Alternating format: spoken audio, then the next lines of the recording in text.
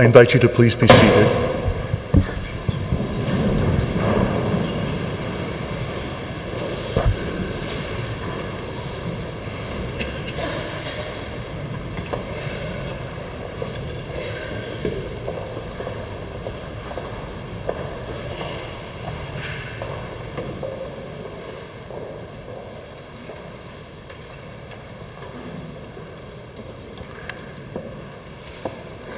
Wow, what a beautiful, beautiful day. I'm Carmen Blanco Hartfield, and I am the oldest daughter, oldest child. And looking out on your beautiful faces, if Mom were here, she would say, what an honor it is to have so many friends and family members here. You have come from near and far, and I'm so happy to see you. And I know she is looking down on you today, and she is so happy to see you. Our family is thankful for your presence here today, and your many prayers have lifted us up through this difficult time. We're especially grateful for your prayers and extraordinary kindnesses that carried Mom to her many miracles over the last 22 months. We do have some special thanks.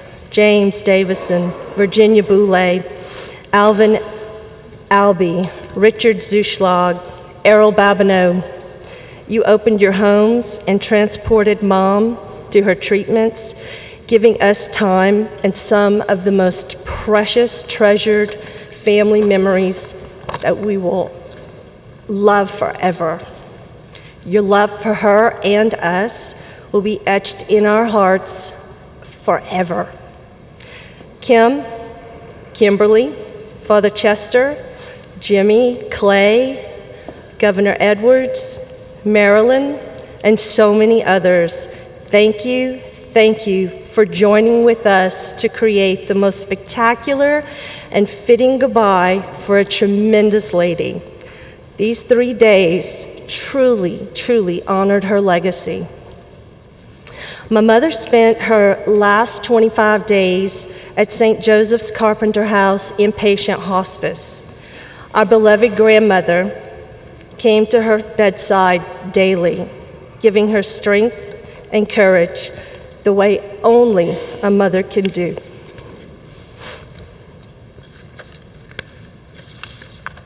Mama, you were such a comfort to her and to us. Thank you.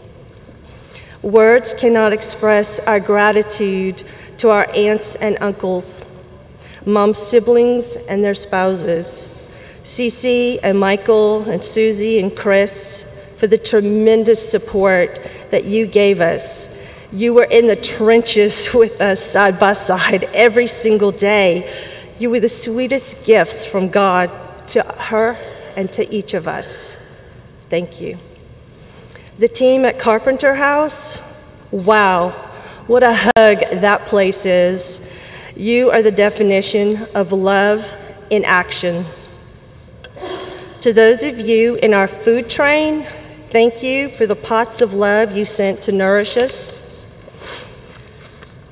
So, you are all here today because of one thing: love.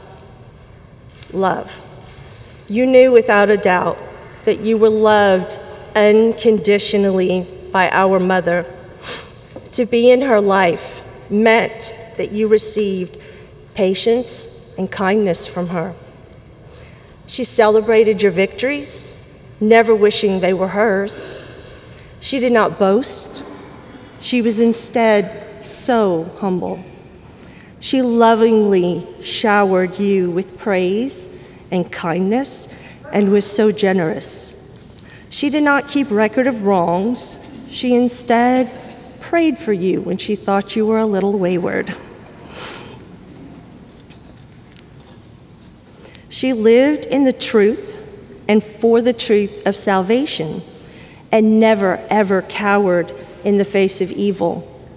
Until her final breath, she never gave up on faith, and hope. With enduring patience, she persevered. Although she is gone, her love has left an eternal mark on each of us and the world.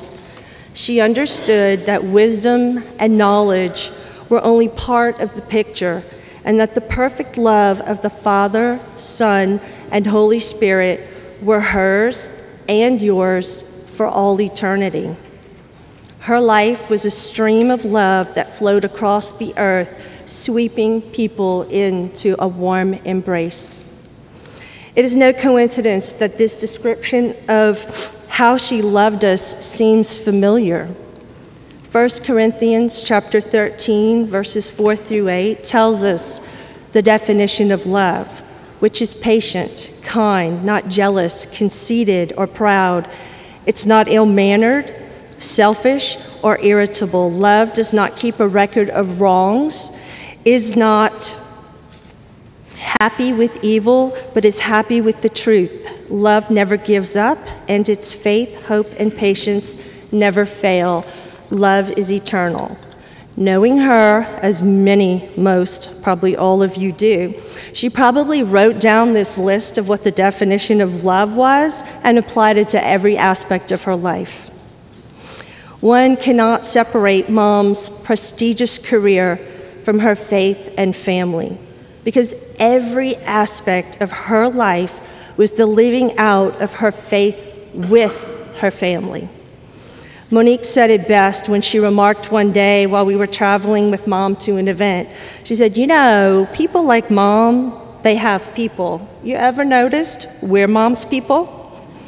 I was like, you know, that's a really good way to put it. And that just stayed with me forever. When I looked at my mom, I always knew I was one of her people. My greatest takeaway from her was learning how to live a peaceful and satisfied life. She took one day at a time, never really planning the next best thing or big thing to come. She instead lived in awe of her mighty yet wonderful God as she let Him make all of the plans for her life. She believed that worrying was pointless because it fruited nothing and ruined the peace of the present. She also thought that worrying meant that she didn't trust God to work everything out for her good. So she just didn't do it. As she battled the ravages of ocular melanoma, it was your prayers that lifted her spirit and miraculously kept her from feeling the wrath of this terrible disease for nearly 2 years longer than expected.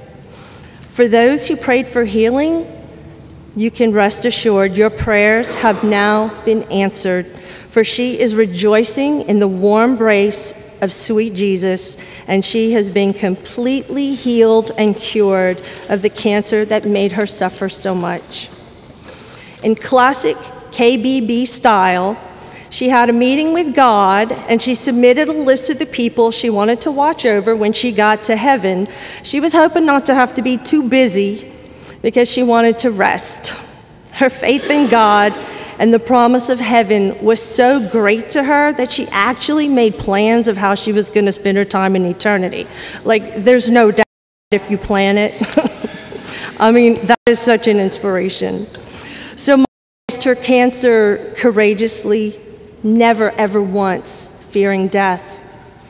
With convicted faith, she was peaceful as we gathered around her, escorting her to heaven, where Christ welcomed her home to rejoicing angels. She was reunited with our brother Ben, Uncle Buzzy, Papa, and a jubilant assembly of thousands of friends and family who had gone before her. Mom, we know you are smiling down on us from heaven, showering us with love and sending God's peace to us because we know we made the list. And because we know you would not miss this glorious celebration of your beautiful life. When I was a child, we would say my nighttime prayers. When she would leave my room, I would keep talking to God, and I would thank Him for picking me to be her child. And then I would think of all the kids who didn't get picked, and I would just say, how did I get picked? How did I get picked? I never understood how I got so lucky to be picked to be her kid. That's one of my earliest memories of my love for her. I love you so much, sweet mama, and I will carry you in my heart forever.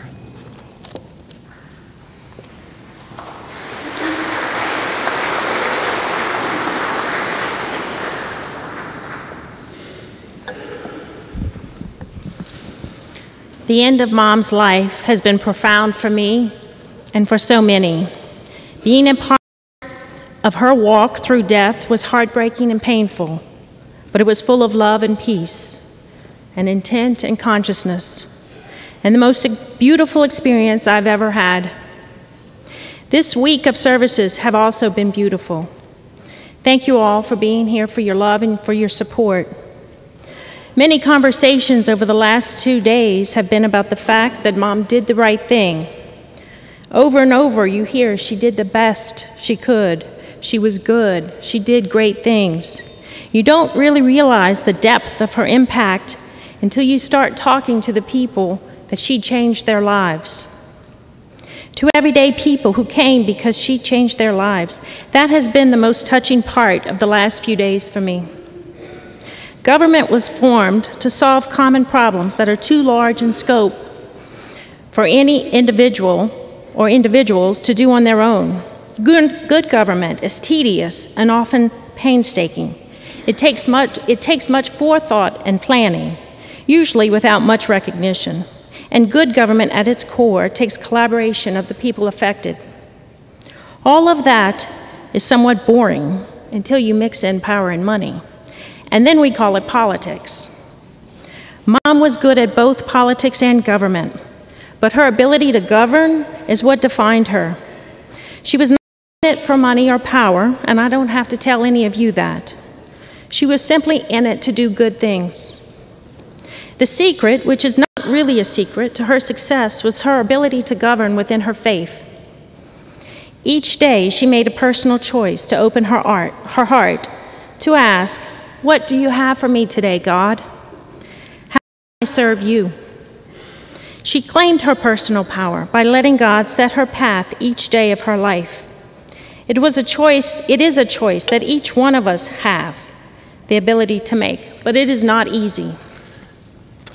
The power she had from prayer is that she could move forward in any situation with a clear and direct path without knowing the answers or the outcome. And she did not need credit. It was good every time. There is great freedom in life when you surrender your days and your work on earth to God. She had that freedom and that power. The Louisiana Poet Laureate, under her administration, Darrell Bork, wrote a poem this week. He read it Thursday at the services in Baton Rouge. I asked him if I could read it again today, and he said he would be honored. The Governance of Power by Darrell Bork for Kathleen Babineaux Blanco. Power is a woman who looks directly into a camera, says a defining moment in her life was the loss of a son. Power is a woman who always writes her own scripts. Power is a woman who takes 15 years off to raise children. Carmen, then Monique, Nicole, Ray, Pilar, and beloved Ben. Power is a woman who cares about the health of others first. Power is a woman who teaches and then teaches teachers. She teaches them to build schools from the inside. Power is a woman who falls in love with the one Blanco she knows she'll spend the rest of her life with, and does. Power is a woman fearless of foreign tongues and places. Power is a woman never hedging when it comes to her God, how she will walk with him and talk to him and rest in him. Power is a woman who can say, I am a powerful woman, and I don't say that because I was governor. She says, I'm not powerful because I wield power, then or now, but because I claim personal power, and I claim that power to define my personal happiness. She says this to students at the beginning of a new phase of their lives, at the last phase of hers. She says, I suggest you give yourself that gift too. All power comes from a big-heartedness and a plan, from hope and faith. She's saying, give yourself that gift too. Many of you have said to me and to my siblings this week that we have her legacy to carry on. That's a tall task. The poem ends with her words, give yourself that gift too. She was not just talking to us. She was talking to you also. So I am flipping your kind words about her legacy back onto you. We all have her legacy to carry on, and it starts with faith.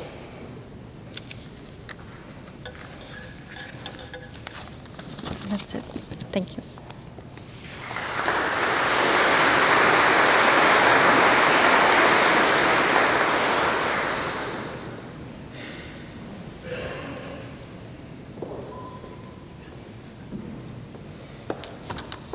Hello, I'm Raymond Blanco, Jr. As you can tell by the comb over.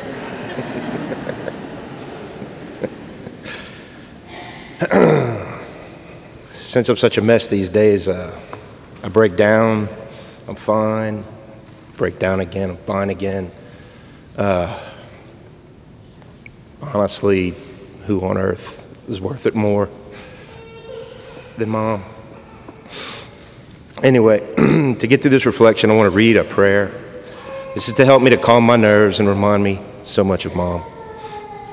Lord, make me an instrument of your peace. Where there is hatred, let me sow love. Where there is injury, pardon. Where there is doubt, faith. Where there is despair, hope. Where there is darkness, light. Where there is sadness, joy. O divine Master, grant that I may not so much seek to be consoled as to console, to be understood as to understand, to be loved as to love. For it is in giving that we receive, it is in pardoning that we are pardoned, and it is in dying that we are born to eternal life. Amen.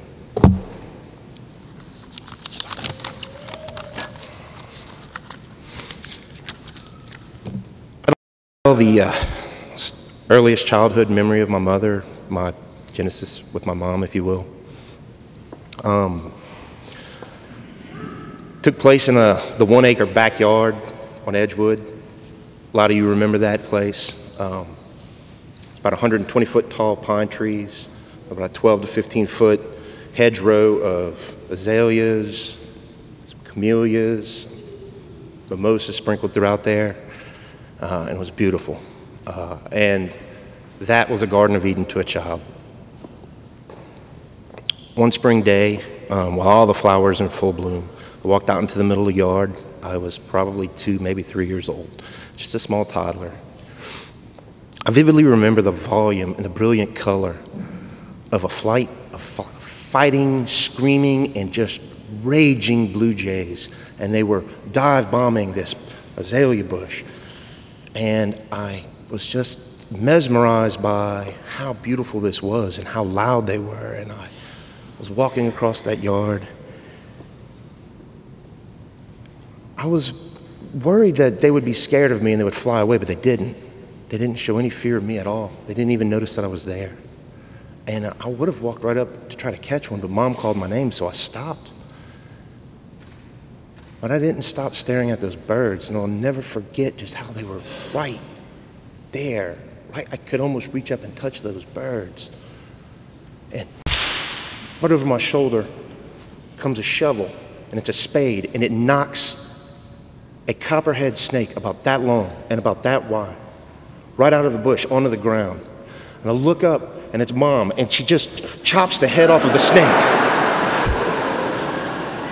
She spins the shovel, takes the head of the snake, and flips it off into the bushes. And I'm looking down at the ground at this flailing, bleeding of a giant snake, and I look up at my mother, and she leans on the shovel, and she puts her hands on my head, and she says, "Well, no, that was close, wasn't it?"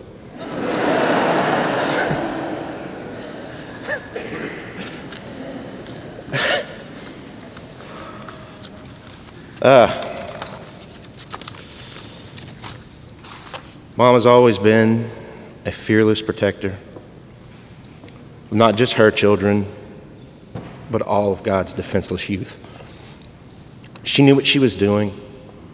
I can tell you many more snakes fell in that backyard to that shovel. Those blue jays were protecting their nests. They were protecting their young.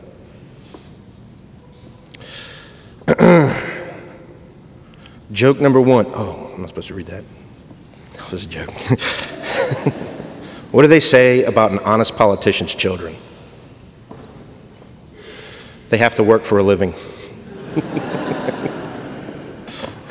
And in my education as an occupational safety professional, I do two things on a regular basis. One is proactive. I trend information, see patterns so that I can help predetermine outcomes. The other is causal analysis. I collect information, identify contributing factors, narrow down the data to a single point, determine a root cause. Some interesting data I've been trending is the stories being told and written about Mom. I haven't read them all, but the ones that keep getting sent to me have a common theme. And this is even the most adversarial reporters. They're all writing very similar articles. They're telling very personal stories of how Mom touched them or treated them as people. How human and considerate she was during her most trying times. The other thing I do is I find root cause. And what would cause several hundred people over the last several days, weeks, months, who have expressed to me the many different ways Mom has personally affected them. And in so many different profound ways it was. I keep asking, what is the single source of Mom's superpower? She's our mother. We know her, we love her. Everybody in here knew her and loved her. How did she do that? What was her secret? Where did she get her unshakable faith? Where did she derive her strength, her fortitude, her courage, her leadership, her sincere humility, her kindness, but more impressively, how did she make these things look so effortless and natural? I had to pray, to dig, to find a singular quality, a singular character quality that made each of those amazing qualities next level possible, personally and professionally. I always attributed it to her tireless effort. I always believed that was her superpower. However, here at the end, I realized there was something else. Kathleen Blanco's secret to success is effortless, and it will live beyond her pulse.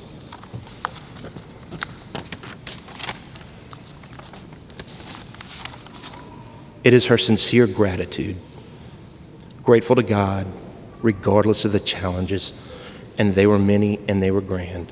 Grateful for her family, her friends, her team, her constituents. Grateful to talk to every person she ever met. St. Ignatius states that the lack of gratitude is the root of all sin. Logically, sincere gratitude then becomes key to all other success, and no challenge is too much. Not even our own certain mortality. What is a sincere gratitude without thank you? And we've got a few of them.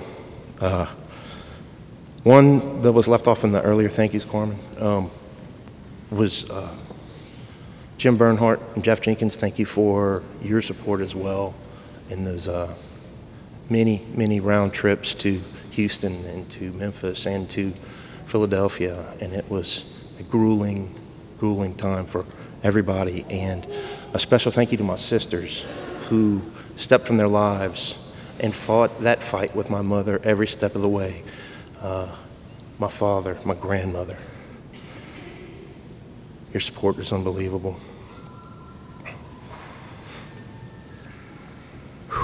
To each of you for your prayers. You carried us through this moment, and you continue to carry us through life. I'd also like to take a quick special thanks to everyone who worked in any capacity that made these 3 days a tribute to Mom a reality.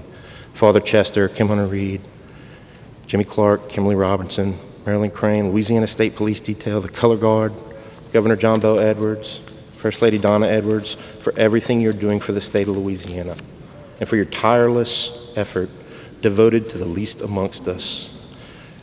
You made Mom grateful. You make all of our family grateful. Thank you.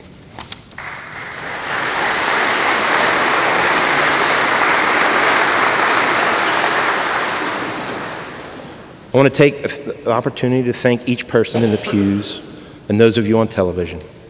Thank you for your past political support of our mother, volunteering, donating, and voting. Without your belief in the person, the candidate, none of this would be possible. Thank you for expressing your voice. The world hears you. One more thank you. Our family works as many gears.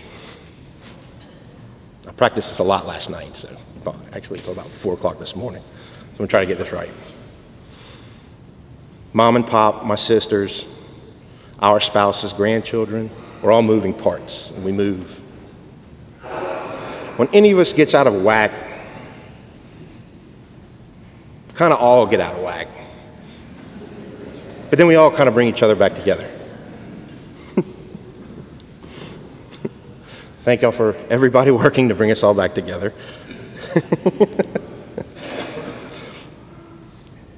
Mama, aunts, uncles, thank you for holding us in your hands. Back to the machine. Pop, you got a role in this machine. You pour the fuel. Sometimes a little too much fuel. But you keep us running, brother. Mom, she drove the machine. We will always love her for that. But this thank you isn't about just this machine. This thank you is in particular for one person. This thank you goes to Father Chester Arsenault. And I'm not just saying this because your boss and his boss are here. I'm saying it because all of our bosses here. Thank you for your spiritual guidance, your emotional support. Thank you for your patience. Recognizing that the Blancos are not rule breakers or particularly rule followers. We are rule rewriters. But mostly, thank you for filling a role in our family that nobody could have possibly filled but you. Through this process, unwittingly, you played Ben's role all along, and thank you for being grateful to do it.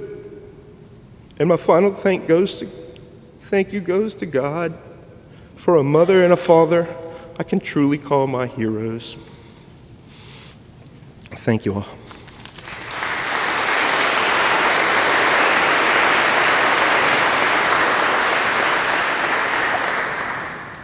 I'm Nicole Blanco, the third, my mom's favorite third, in case y'all never knew that.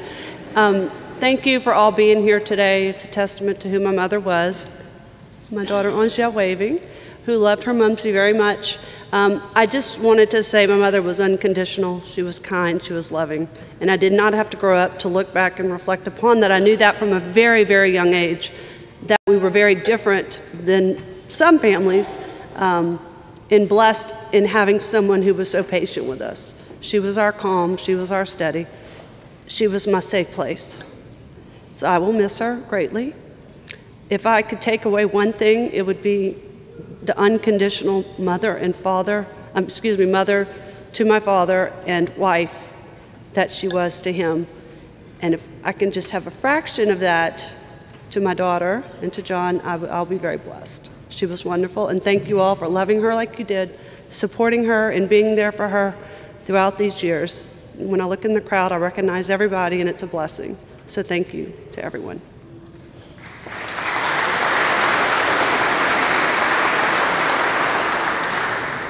I promise I'll be brief. I'm Pilar, Kathleen's fourth daughter. Quick to point out, I'm not technically the baby. That's a role Ben will forever hold. I just wanted to share about her final journey home, something that was very intimate to us, that we were all there to witness. I learned more in the last 2 years about this rare disease called ocular melanoma that chose my mother than I ever wanted to know. In her usual fashion, it was her keeping us calm, not concerned with herself or her pain and suffering, and how she was more concerned about how her illness affected us. While I still feel cheated out of the 30-plus years we were supposed to have, we were all convinced she'd outlive Mama. The gift of time we had and the lessons learned are ones I will cherish for the rest of my life. While my dad laments about how 4 strong-willed daughters, we all sprung into the action with the skills he taught us of resourcefulness and problem solving that he taught us so masterfully. She showed immense grace and strength through the whole journey. Our trips to Philadelphia for treatment, while somber, were something I will cherish forever. We would try to make them fun, doing something that first night, shopping, eating out, seeing plays. You would never know she was going into major surgery the next day. It was like a little mini girls' trip. For a grueling procedure, she would repeat 6 times to give us more time with her. Our last 25 days at St. Joseph Carpenter House were also a gift in so many ways. In true Blanco fashion, we screamed, we fought, we cried, we hugged, we loved, we laughed. Come to think of it, I don't remember much debating. It must have been there were too many Babineaux around for us to really talk politics. I still don't know how my grandma votes. I assume you voted for Mom. The friends and family we call our village were amazing. The support she received was a witness to her life. Our sweet aunts and uncles and friends would come and relieve us, but we would never leave. Go take care of your children, go to work, and we wouldn't leave her side. We knew how precious each of those moments were next to her. The beautiful nurses, who were so kind and loving, were in awe of her graceful handling of this disease and impending death. It was not just once, but probably once a day, we would hear, well, she's not typical. This is new. We've never seen this. We don't know. This never happened. She was not following any pattern, of course, and there were few answers because she defied the norm until the end. We learned in death, you go out the way you lived. Mom had great attention to detail, turning out every light, making sure every dish was put away, taking care of everything, making my dad insane as they tried to get out the door. She ran through her checklist before she went, checking off everything, including my birthday, Ray's birthday, my dad's birthday, and their 55th wedding anniversary. And thankfully, for the final arrival of medical marijuana, she was able to enjoy that day with my dad and with us, talking and visiting and sharing and laughing. One day I asked her if she was worried about Papa, letting her know we would take good care of him, knowing that's the last thing he wants. She answered me, I will always worry about Papa, but I'm glad I worked out that heart issue and he seems to be doing better. And then about 5 minutes later, she kind of wakes up from a slumber and says to me, please make sure he stops eating so many ready-made bakery items. Tell him to eat coleslaw and not chili. So she's managing his diet in heaven as we speak, thinking that I'll actually make a difference, as she couldn't for 84 years. My mom was our glue after Ben's death, and it was her mission to keep us together.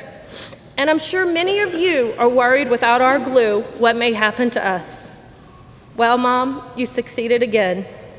With all the stress and heartache of watching you suffer and go through this last trial, I've witnessed beauty, light, and love in each of my siblings, and whether we like it or not, we are bonded in this life and in the next.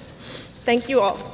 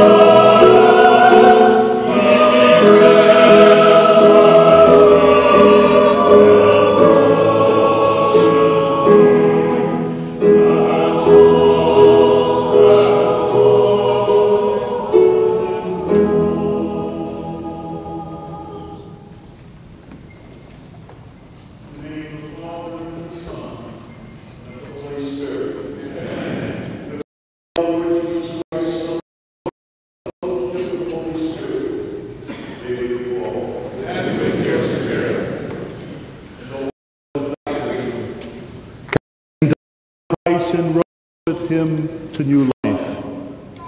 May she share with him eternal glory. I invite the family to please come up and place the pall upon her casket.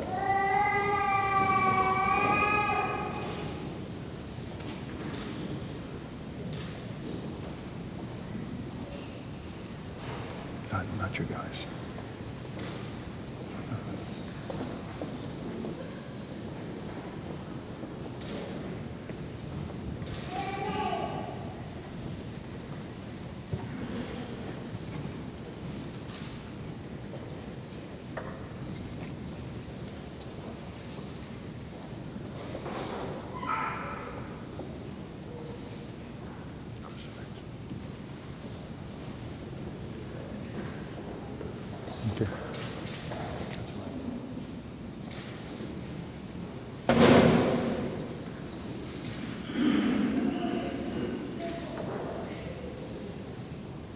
placed on a casket, a crucifix, reminding us of the sacrifice of our Savior, but also reminding us that it is through his sacrifice we find new life in him in the resurrection. As Kathleen placed her hope and her faith in the Lord Jesus, now may she share in his glory.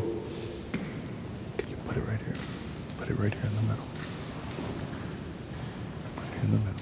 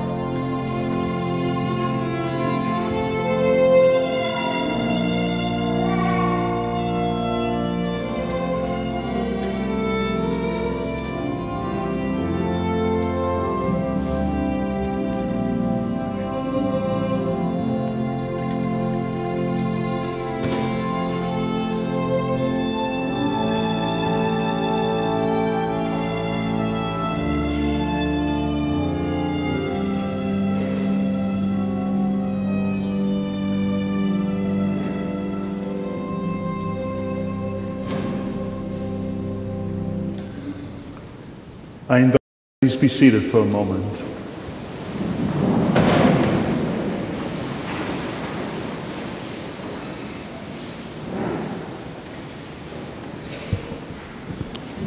Good morning, everyone.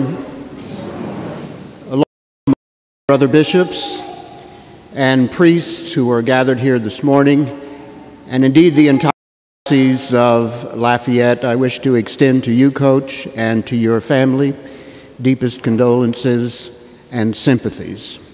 We gather this morning to celebrate this funeral mass as we gather around the table of the Lord to celebrate the sacrifice which redeemed the world, to be nourished with the body of Jesus, the bread of life, which promises those who are nourished by it will be sharers in the resurrection of the Lord.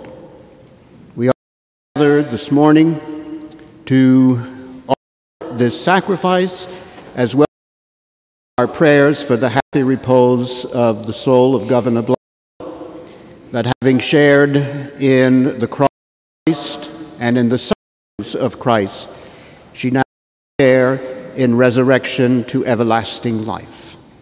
Please stand.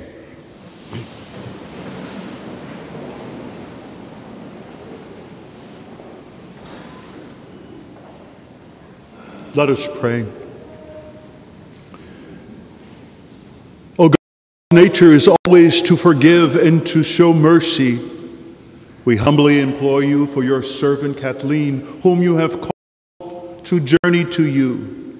And since she hoped and believed in you, grant that she may be led to our true homeland to delight in its everlasting joys.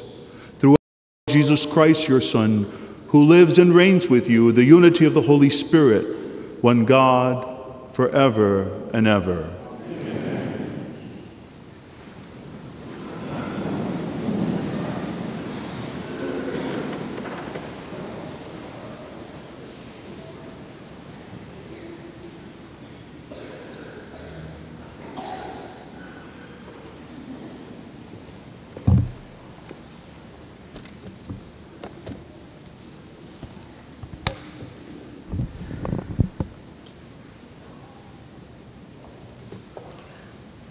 A reading from the Book of Wisdom. Love righteousness, you who judge the earth.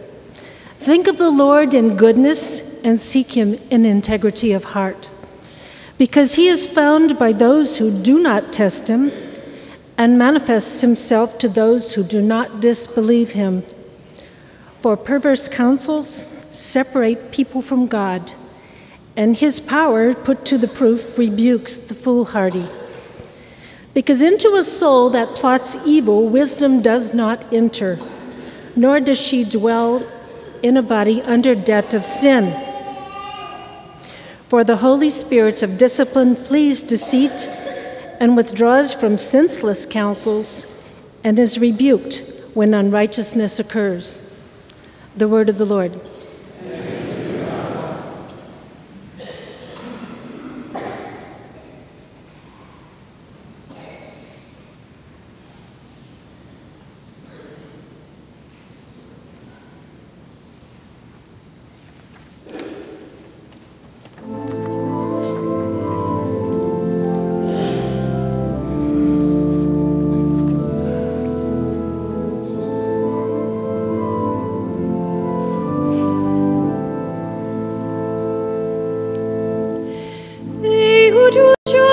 Will live in the presence of God. They who do justice will live in the presence of God. They who do justice will live in the presence of God. They who do justice will live in the presence of God. Those who walk blamelessly and live their lives doing justice, who keep the truth in their heart and slander not with their tongue.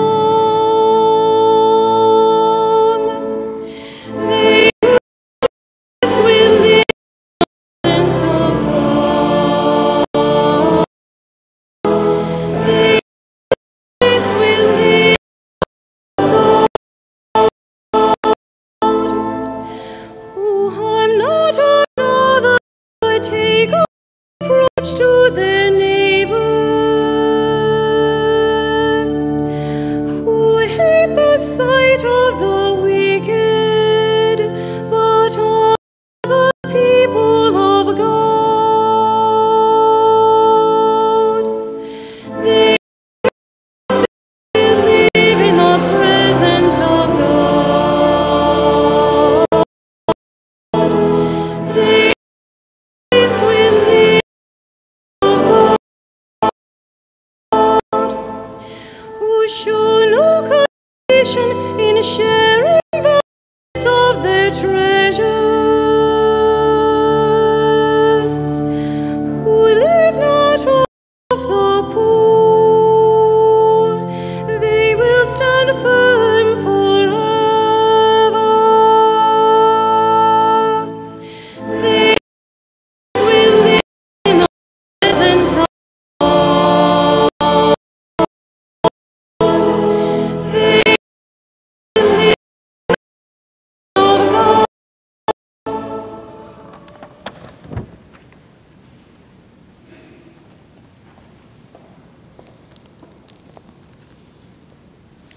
A reading from the second letter of St. Paul to St. Timothy. For you being poured out in libation, and the time of departure is at hand. I have did well. I have finished the race. I have kept the faith.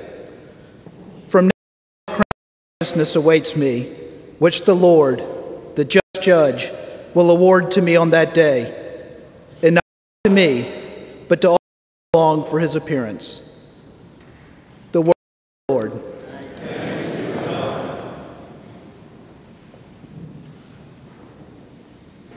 The Lord be with you. And with your spirit. A reading of the Gospel according to Matthew. Glory to you, Lord.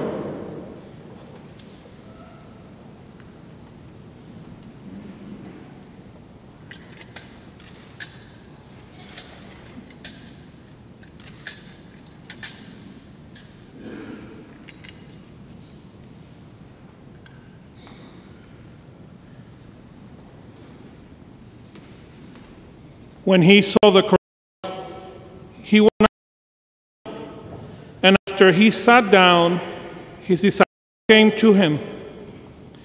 He began to teach them, saying, "Blessed are the poor in spirit, for theirs is the kingdom of heaven. Blessed are they, for they will be comforted. Blessed are the meek, for they will inherit the land. Blessed are they who hunger and thirst for righteousness, for they will be satisfied.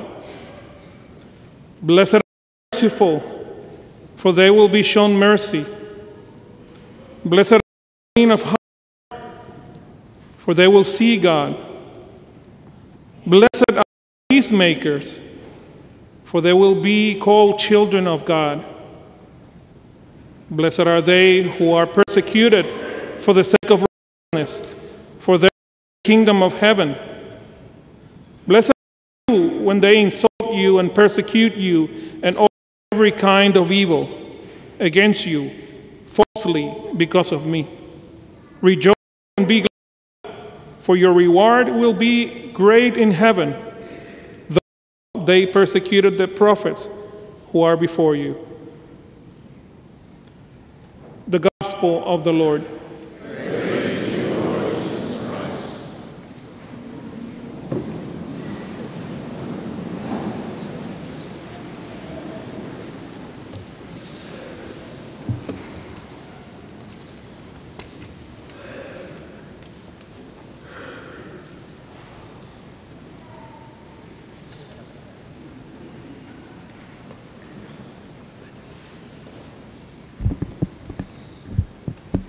Good morning.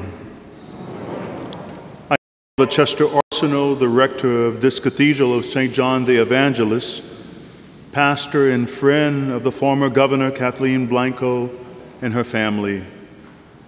On behalf of Kathleen and her family, I thank you for your love and support you have shown to her in these last few years, but especially in these last few months and days. Thank you to Bishop Desatel, the Bishop of our Diocese of Lafayette, for your words of comfort. Bishop Emeritus Gerald, for your presence here today, along with my brother priests, religious brothers, sisters, and deacons who are gathered here. It means so much for the family. I welcome Bishop Amon, and I thank you for your words at the interfaith service that was inspirational, honoring the legacy of the former governor. And I also thank Bishop Duca for your kindness and your hospitality to the family and to our time there in celebrating her life. I welcome all dignitaries who are present today. It's a beautiful way to honor Kathleen. I especially recognize Governor Bell Edwards and our First Lady Donna. And I thank you and your staff for all the work you have done in trying to honor such great a woman of faith.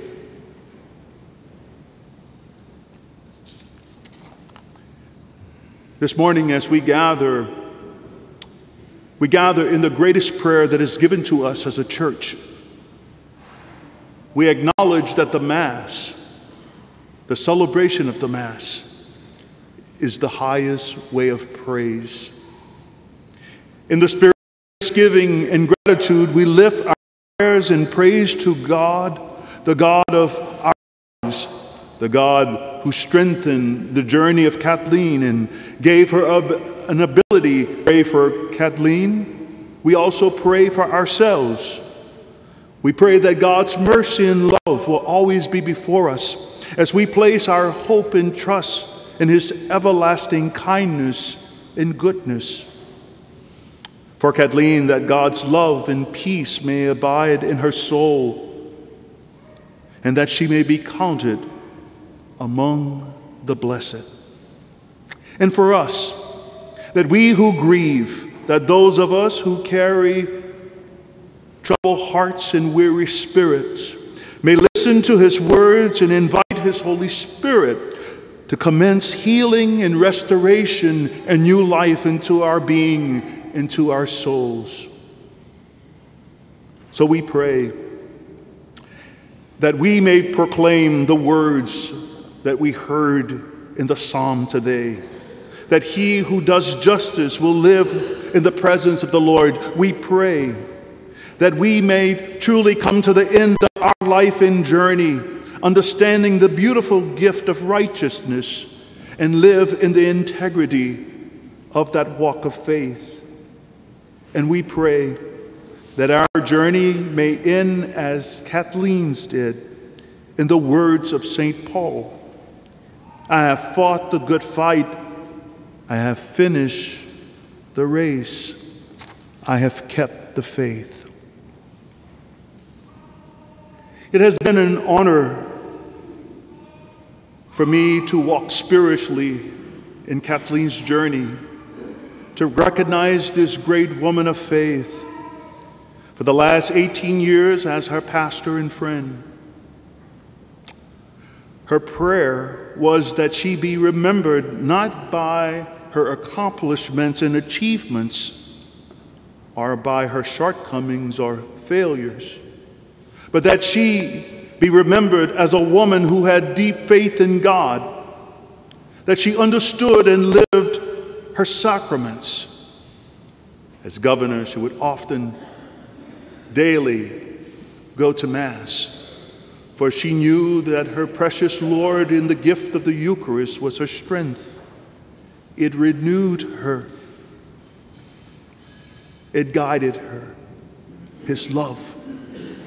We gather also because of her devotion to the Mother of God. She came to know Mary through the sorrows of her own life, especially the loss of her beloved Ben. As this family faced their first crises, that was a pivotal moment of faith, she enabled them to turn and realize that God loved them and he would never abandon them, that he would carry them in that moment. And as a mother grieving in sorrow, she showed Coach and her children the way to her son. One evening, visiting with Kathleen a few weeks ago, the house was clear. Someone had picked up Coach, and I had the ability to just sit, and I sat for maybe 2 hours, and we was talking about life and how our lives are filled with blessings, and oftentimes people can't see the blessings that are before them. And she asked me, who are the great women in your life? And she said, do you ever pray for them? And I said, well, you know, I am so blessed to have a mother who teaches me about humility and love. And I have never remembered in my whole life my mother asking her children for anything. She's always been that servant. Then she said, who are the other women in your life that have touched your life? And it gave me the opportunity to discern and to pray and to share with you this prayer of how important these women have been for me and for us in our lives. So there's a woman that I know and I've come to love, named Mary. It would be through my own mother that I would learn of her. When I was a child, she taught me how to trust as Mary trusted the Lord. We prayed and we understood her beautiful role chosen among women to enable the world to see the incarnate Word in the flesh, conceived without sin. She would lead us to an understanding of the word fiat. Let it be done according to your will. Her yes would teach us in our walk of faith, how to surrender to trust, and to know how to know that God is with us. And Our Lady's promise is ever before us, especially at the hour of our death. There is a woman that I've come to know and love named Teresa of Lisieux. I was drawn to her as a young man because of her simple way, her childlike spirit.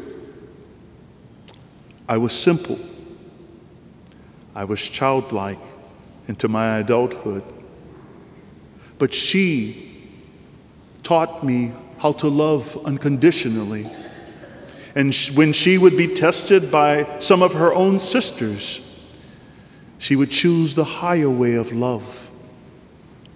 She became the little flower, recognized by many because of her love of Christ. But then I found out that in a special way, God would connect me to her. My parents would be married on the day of her feast, October 1st. When I was born, the day of my baptism would be October the 1st, the day of her first feast day. My first assignment as a priest to the diocese would be at St. Teresa in Abbeville.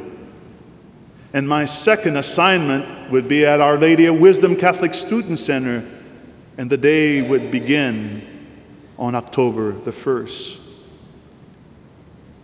Open your eyes, my brothers and sisters. See God's presence around you and the great saints that He placed for you and I to know that we are not alone. There's a woman that I know and have come to love named Catherine Drexel. Born in Philadelphia, she inherited millions of dollars through her father, her family. She traveled across the South and Western states, and her heart was moved to see so many Native Americans and African Americans who lived in poverty, especially the poverty of spirituality.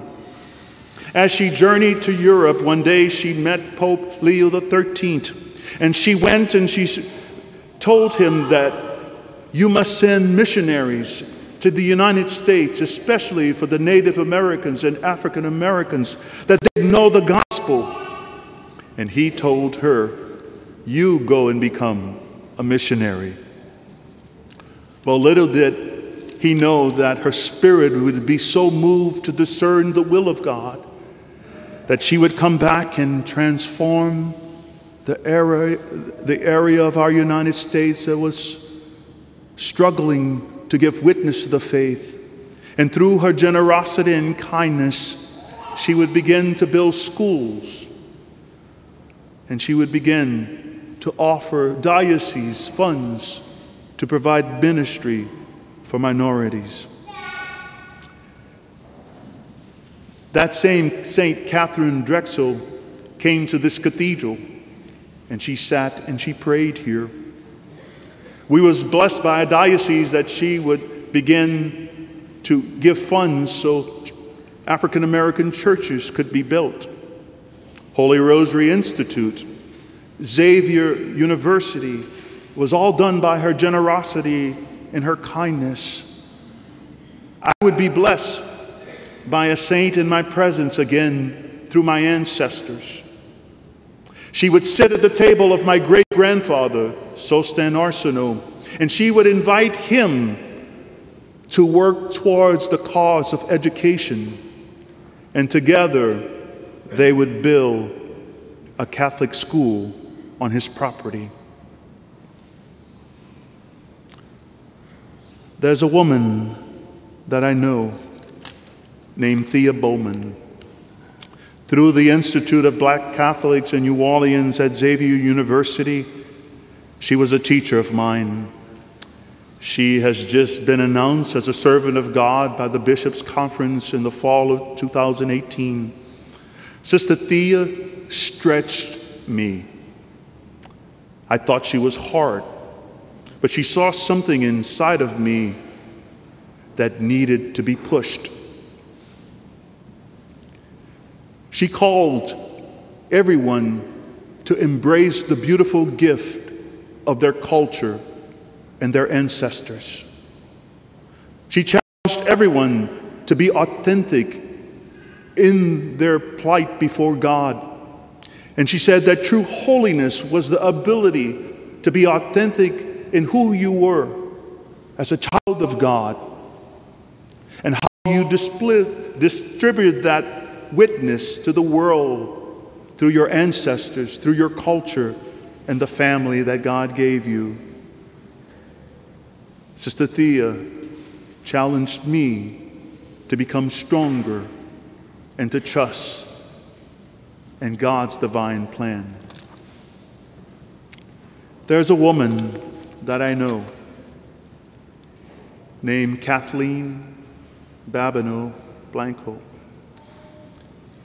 As the pastor of Our Lady of Wisdom Catholic Student Center, one day she greeted me and she told me that I was gifted.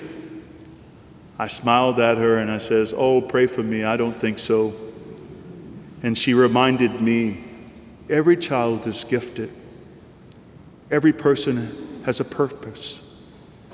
Don't take it for granted, Father. You are blessed and you are gifted. We gather here today to honor this great woman because she had the ability to see the good in every soul in which she encountered. Whether it was of her political party, people of passion, people who judged her unfairly, she had the ability to stand in grace and accept them for who they were. That's why we celebrate her life today. She had the ability to see in little children the beautiful gift of life and the call for every child to have a proper education. And she worked hard towards making that a reality in our great state. For Kathleen, the child in the womb of a mother was sacred, but she also remembered the child in the tomb of poverty, and she worked towards helping every child to receive the proper education that they would rise and understand their purpose and understand that God loved them. For Kathleen, the elderly person that was secured by the blessing of their lives with prosperity and wealth was very important. But she also saw the elderly where Social Security became the only source of their means of existing. And she tried through health care in her works to meet the needs of the most vulnerable, the poor.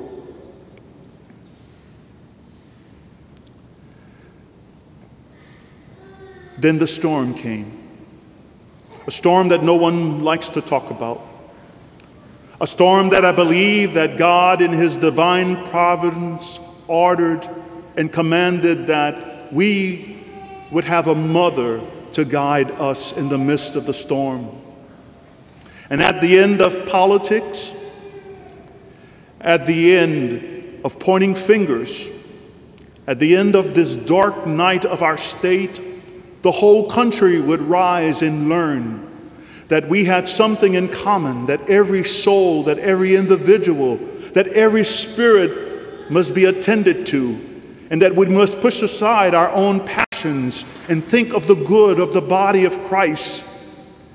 And Kathleen would be the person that would commence the healing and the renewal of our beautiful state of Louisiana. She would see there was a need for people to find hope in something.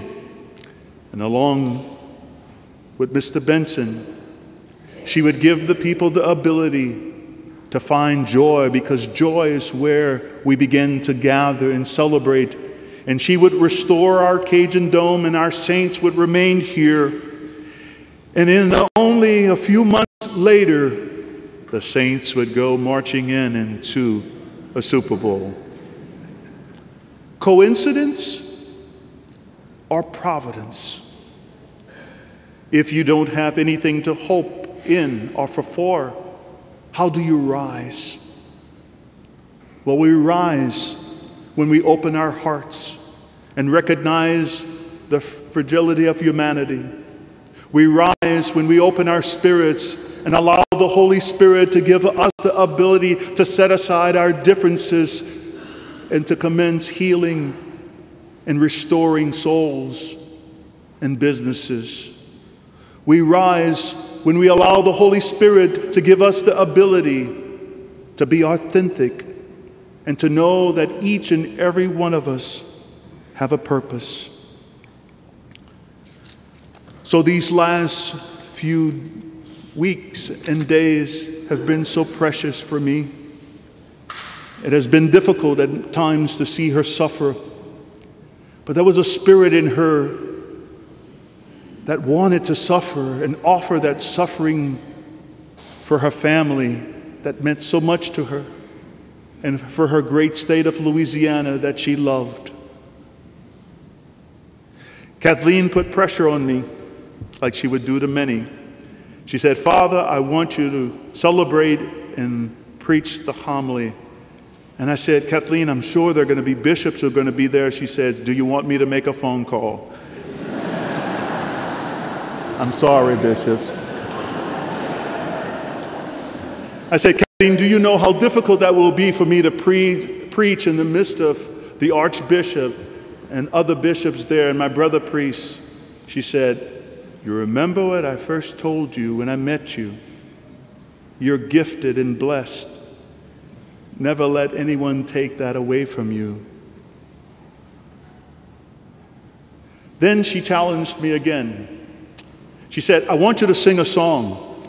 I said, "Oh, Kathleen, that's not going to go with Father Blanco, who is a liturgical person here. I can imagine telling him that I'm singing a song. He's going to say, well, it's up to you, but I'm out of this." And I said, "I will try." So in closing this Mass, this homily, I share the words of this song to me that speaks of our daughter of Louisiana, our mother of Louisiana, Kathleen. And I pray that we can truly look deep in our souls and allow the Holy Spirit to give us the ability to rise and give witness to who we are as a people of this great state, but especially a people of Acadiana and a people of faith.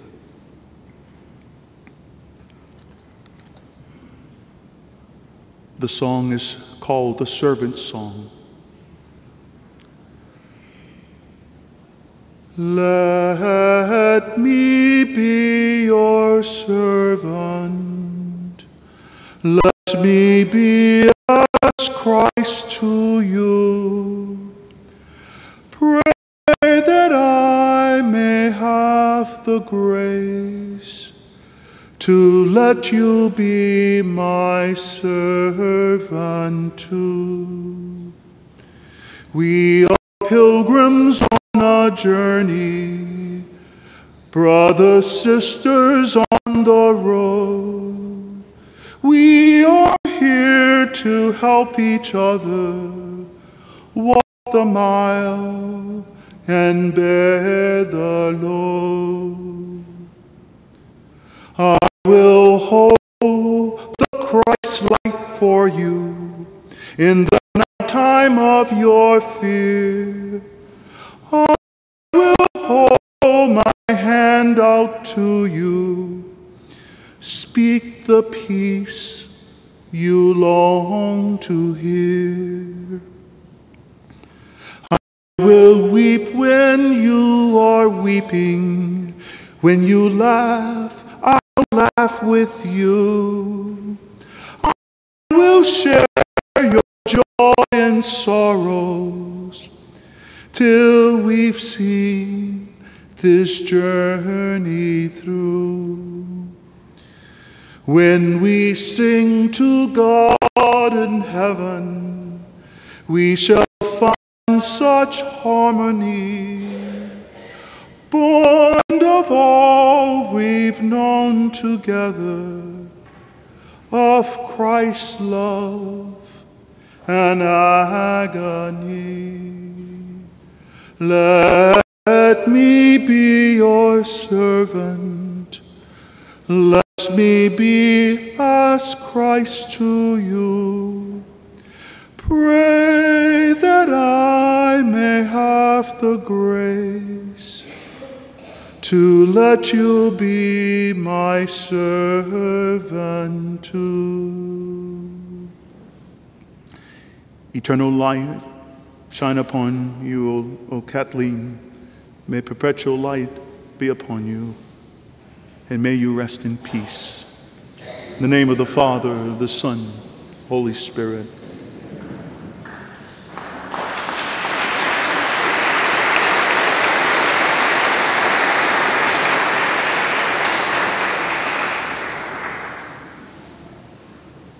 I invite you to please stand as we continue our Mass with our prayers.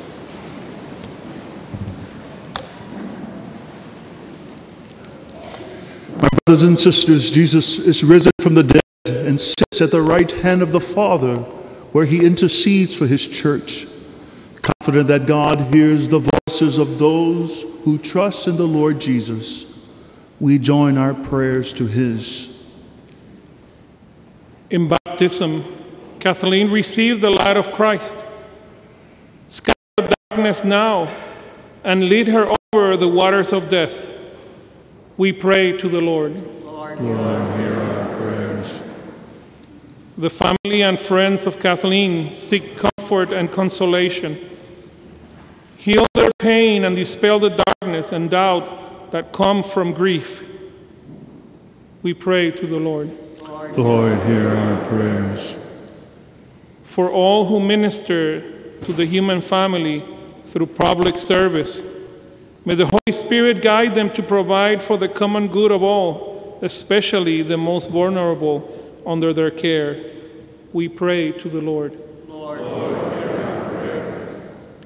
We are assembled here in faith and confidence to pray for our sister Kathleen. Strengthen our hope so that we live in the expectation of your Son's coming.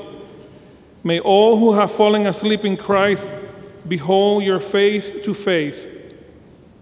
We pray to the Lord. Lord,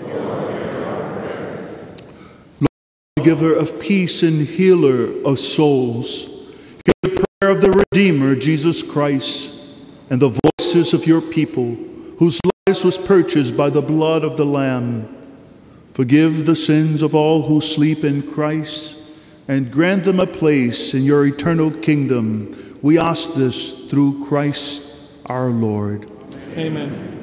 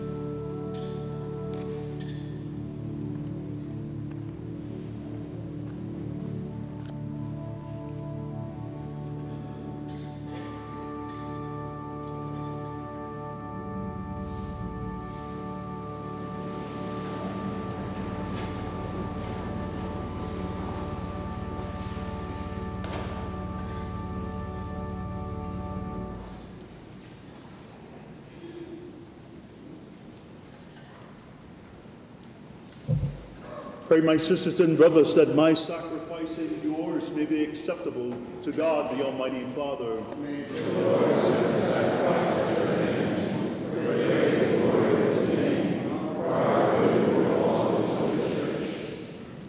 Be near, O Lord, we pray, to your servant Kathleen, on whose funeral day we offer this sacrifice of conciliation, so that, should any stain of sin have clung to her, or any human fault have affected her, it may, by your loving gift, be forgiven and wiped away through Christ our Lord. Amen. The Lord be with you. With lift up your hearts.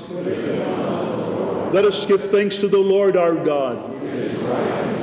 It is truly right and just, our duty and our salvation, always and everywhere to give you thanks, Lord, Holy Father, Almighty and eternal God, through Christ our Lord.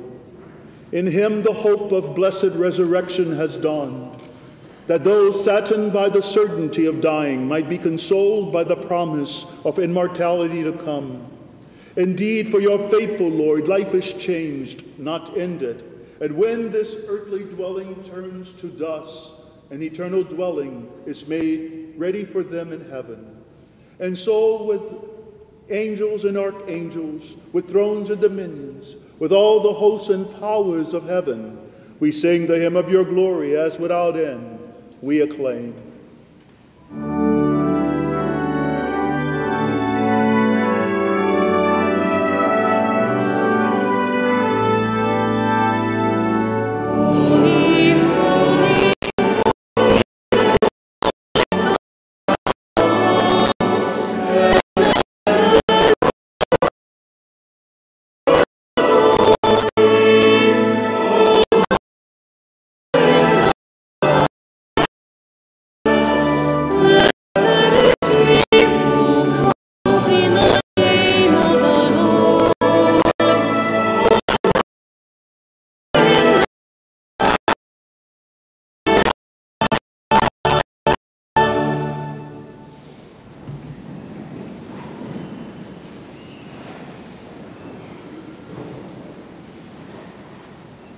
You are indeed holy, O Lord, the fount of all holiness. Make holy, therefore, these gifts, we pray, by sending down your Spirit upon them like the dewfall, so that they may become for us the body and blood of our Lord Jesus Christ.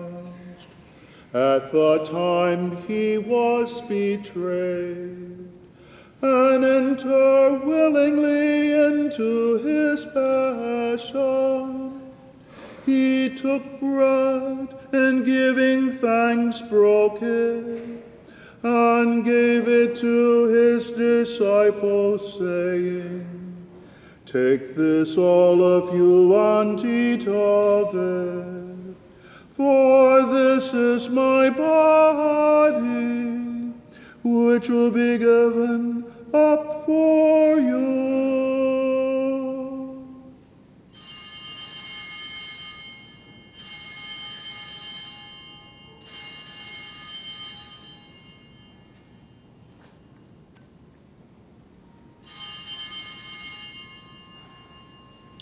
In a similar way, when supper was ended, he took the chalice, and once more giving thanks, he gave it to his disciples, saying, Take this, all of you, and drink from it, for this is the chalice of my blood, the blood of the new and eternal covenant, which will be poured out for you and for many, for the forgiveness of sins. Do this in memory of me.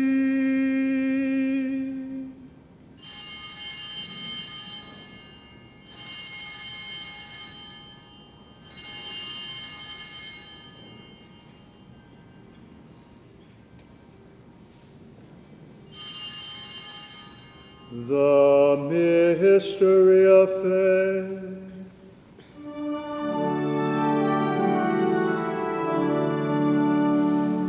We proclaim your death, O Lord, and profess resurrection until you come again.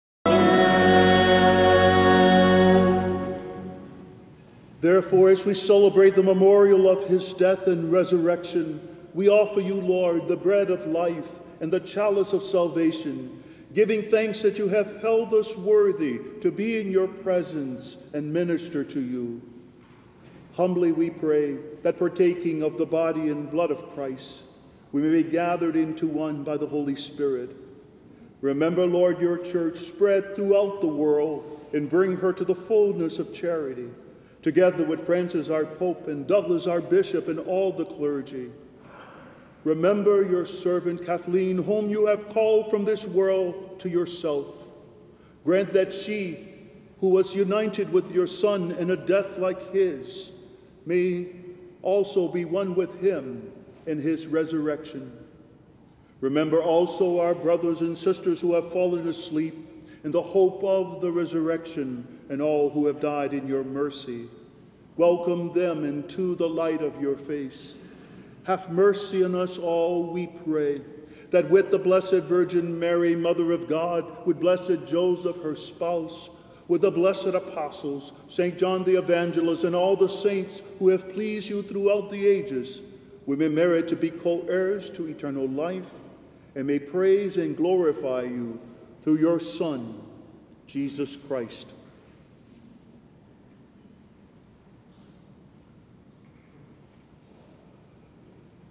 Through him and with him and in him, O God, Almighty Father, in the unity of the Holy Spirit, all glory and honor is yours forever and ever.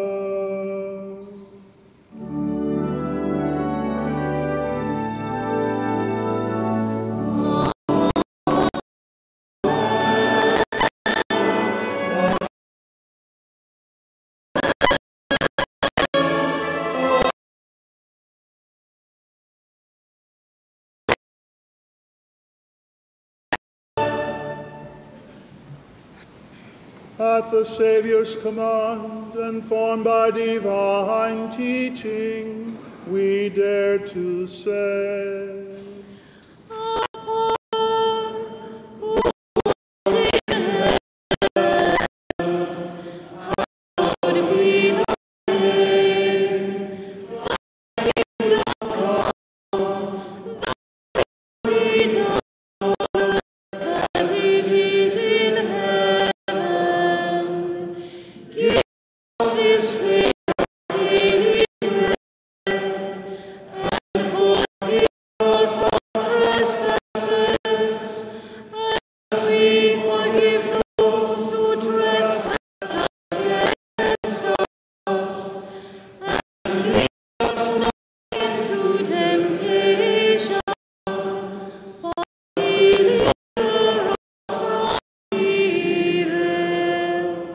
Deliver us, Lord, we pray, from every evil. Graciously grant peace in our days, that by the help of your mercy we may be always free from sin and safe from all distress, as we await the blessed hope and the coming of our Savior, Jesus Christ.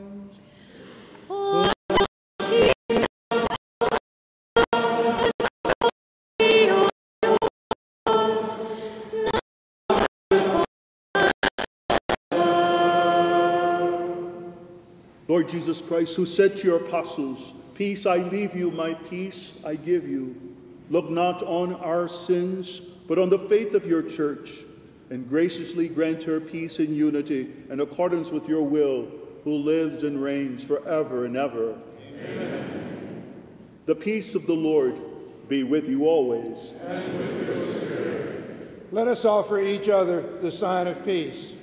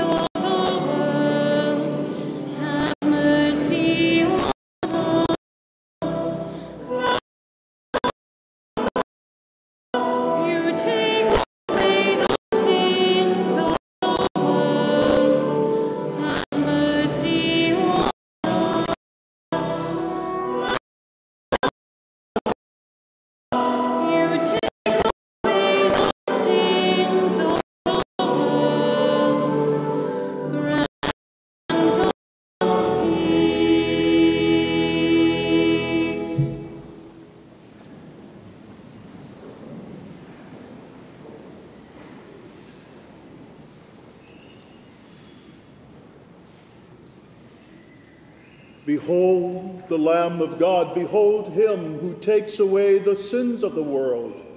Blessed are those called to the supper of the Lamb. Lord, I am not worthy that you should enter my mouth, but only say a word, and my soul shall be healed. May the body of Christ keep me safe for eternal life.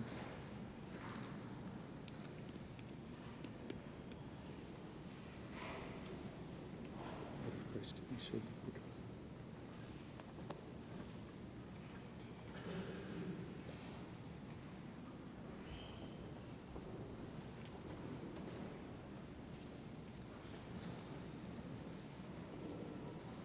Take the ones consecrated this morning.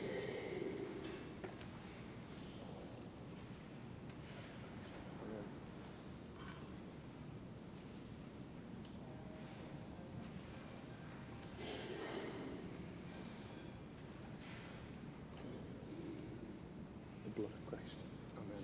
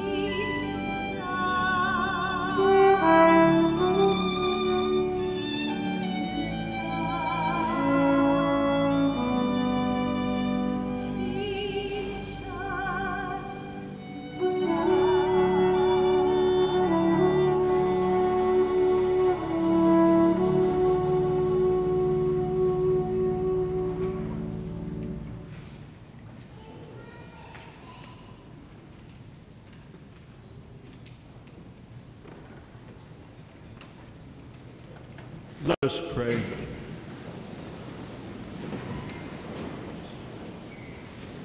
Lord God, whose Son left us in the sacrament of his body, food for the journey, mercifully grant that, strengthened by it, our sister Kathleen may come to the eternal table of Christ, who lives and reigns forever and ever. Amen. I invite you to please be seated as we have reflections from David Babineaux.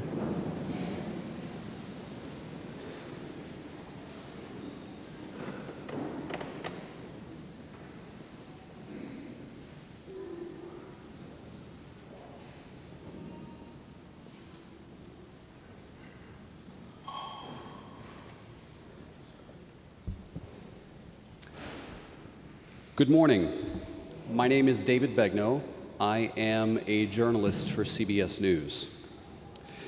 Kathleen Babineaux Blanco's mantra was, "I gave it my all."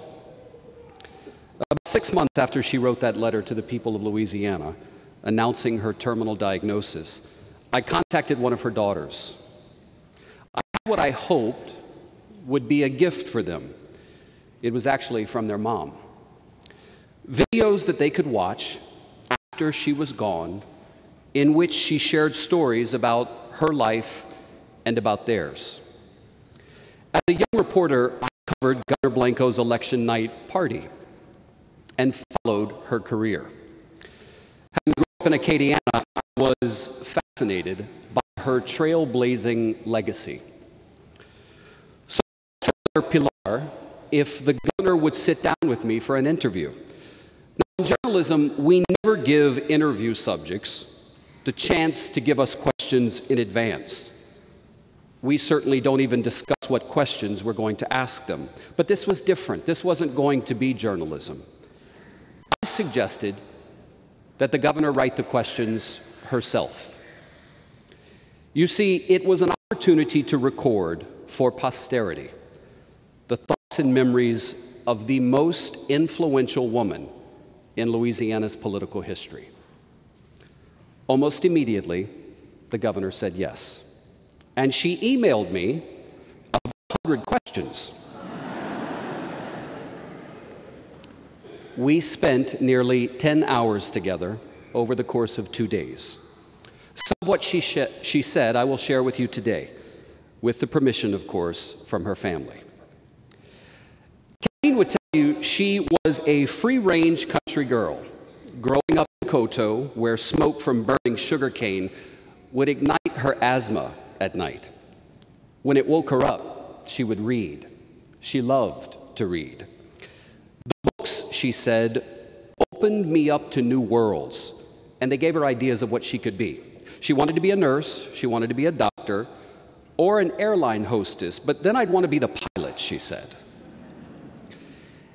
As the oldest child in the family, she was a rule follower. She was a self-starter, a Catholic schoolgirl who learned to speak French on the playground. She loved asparagus. She shot snakes with her BB gun and lived right across the school, right across the street from her grandparents. She loved her country life. Kathleen said being a politician was the last thing she really ever thought about. There's a story she told about her father running for assessor in Iberia Parish. He lost. 4 years later, he ran for clerk of court and lost again. Kathleen said after every loss, a family photo was taken, and she remembered telling her brothers, "Hold your heads up high. You've got to look proud. These are photos which are going on flyers," she would tell them, "which will be walked on, stomped on, and driven on. So please, hold your head up high." She was 17 when she gave them that advice. She graduated from college in 1964, got engaged, moved to Lafayette, got married, and got pregnant, all in that 1 year. You'll love this story. It's the story of how she and Coach set a wedding date. She told it this way: "I thought we'd be getting married in October. But Raymond looked at me and said, 'Are you crazy? I'm coaching football. It's the middle of the season.' We had to get married before the football season." Kathleen said, "Well, I asked him, 'Well, when does that start? And he said, well, two-a-days starts in June, so we got to start before two-a-days. We got to get married before then. That meant Kathleen had 30 days to plan her wedding along with her mother. It's well known that she taught school, specifically business, at Brobridge High School. But what you may not know is that she only taught for about 6 months. She made $222 a month. That was 1965, about $1,800 in today's money. She got pregnant with her first child, Carmen. When she got pregnant, she was told that the school system usually wanted pregnant women to leave the classroom before they started showing. So she left, and she never went back. After Carmen, 5 more children would enter the world. For 15 years, Kathleen was a stay-at-home mom. She couldn't afford to hire help, so Kathleen was the barber and the hairdresser. She made the kids' clothing, even some of Coach's. She did most of the minor repairs around the house. I owned the drill, she said, pawing at herself, smiling at the camera as she said it. She also said Coach was a perfectly spoiled husband. Her words, Coach, her words. She said he didn't even know how to boil water. One Christmas, Raymond gave her a drill, and she gave him a pot. The future governor was almost 40 when she told Raymond, "We can't make it on just one salary anymore. I need to be an adult. I need to get out and explore for myself." So Kathleen applied to be district director for the U.S. Census. She was told whoever scored highest on the test would get the job. She took the test, scored highest, and it was hers, but it lasted less than a year. She told Raymond, "That job taught me something about myself. I worked too hard to let somebody else go get rich off my work." So she said this, "I'm either going to work for myself or I'm going to do public service. The good's going to either come to me or it's going to go for a greater good." She tried to become a state farm agent. The man in Lafayette told her that he had been told by his boss, "You can't hire another white guy until you hire a woman or someone who is African American." Kathleen applied, but she never heard back. So one day she called the man's secretary and said, "I'm going to come to your office and camp out there until he meets with me, because I think he owes me an answer." Well, she got her meeting. And according to Kathleen, the man told her that the job of a state farm agent was too hard for a woman with 6 kids, and that she was going to lose her husband and she'd lose her family. Kathleen looked at that man and said, "Sir, I have 6 more reasons to succeed than anyone you have ever talked to or interviewed, and I will succeed." Kathleen became the first woman from Acadiana to serve in the Louisiana House of Representatives, the first woman to serve on the Public Service Commission, the second woman to be lieutenant governor, and the first and so far only woman to be governor of our beloved state. She never lost a race. When it came to politics, Kathleen wanted to know 3 things from her staff before she made a decision. She wanted to know the upside and the downside, who was for it and who was against it, and why they were for it and against it. After Hurricane Katrina, Kathleen made a successful push to take over the schools in New Orleans. She remembered the Orleans Parish School Board being against turning the schools into charter schools. That time, her critics were her supporters. But she put the state's interest above her own. When school board members told her poverty was to blame, the governor looked at them and said, "You've been using poverty as an excuse for failure." She heard the critics question her priorities when 2 months after Katrina she took a risk and approved the money to rebuild the Superdome. She wanted to keep the Saints in New Orleans, but she wanted the dome to become a visible sign of a city bouncing back. It proved to be the right call. Kathleen will be remembered for authenticity and compassion. After Katrina, Governor Blanco wanted to go to the Superdome to meet with survivors. Her security detail didn't like the idea. Neither did Coach. Kathleen wanted to go, and so she went. To hug, to hold, and to console the people of New Orleans. Kathleen had a way of making people feel that they were important, a way of making you feel that you were heard. She connected with people through her eyes that you didn't forget. She inspired people with the courage she showed when she allowed herself to be publicly vulnerable. And she was impactful with her willingness to talk about tragedy. By now, many of you have heard about the story of the last question at the last debate, when Kathleen and her opponent were asked about a defining moment in their life. Here's what you may not know. Kathleen expected that question. Not because anyone sent her the questions ahead of time, but because she had watched those debates over and over to prepare. She had watched the moderator, studied his questions, and knew that his last question was usually that one. So she was ready.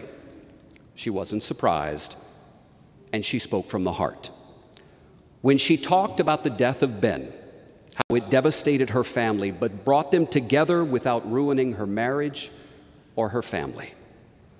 Advisors told her, based on that question, she would be the next governor of Louisiana.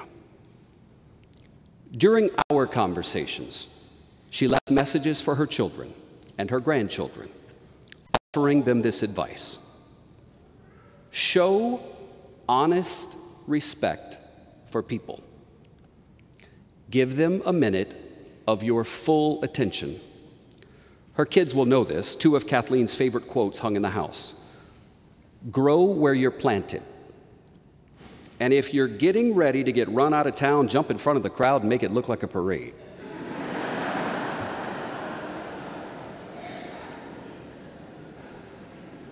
Kathleen Blanco was not perfect. She knew it. But she also wanted everybody to know she was blessed.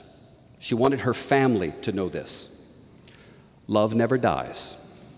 She said, we will be united, and it will be through love. This is a direct quote. I know it's God's work that I was asked to do. I did it with all my heart and soul. I have no regret. I'm glad I was the governor. I'm glad I had 6 kids, that I married the man that I married. My life has truly been charmed and wonderful in so many ways. I did work that was necessary and meaningful. She went on to say, tell them to let God push them and pull them. Go forward with your head held high and do the right things for yourselves and for all those around you. For those people you love, she said, and even for those you don't. Ladies and gentlemen, let it be known, and may it always be remembered, that Kathleen Babineaux Blanco was, by all accounts, an ethical beacon who never intentionally misguided a voter, a family member, or a friend. As she said, I gave it my all, and I suspect she would ask us to do the same.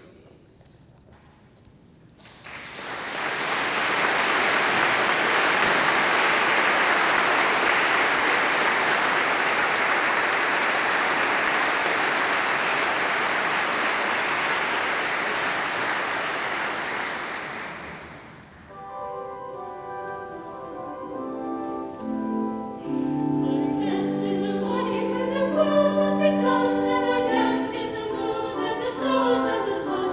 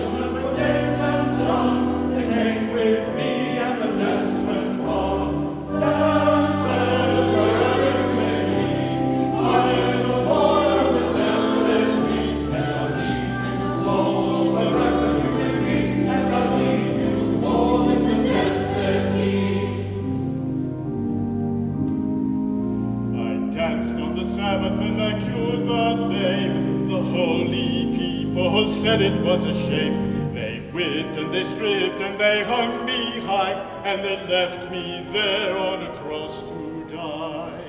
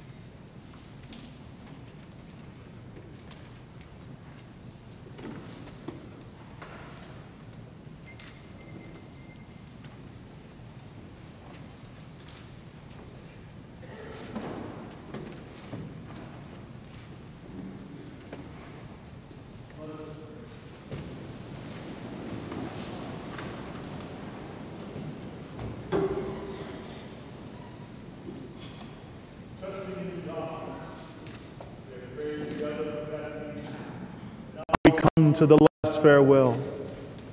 There is sadness in parting, but we take comfort in the hope that one day we shall see her again and enjoy in her friendship. Although this congregation will disperse in sorrow, the mercy of God will gather us together again in the joy of His kingdom. Therefore, let us console one another in the faith of Jesus Christ.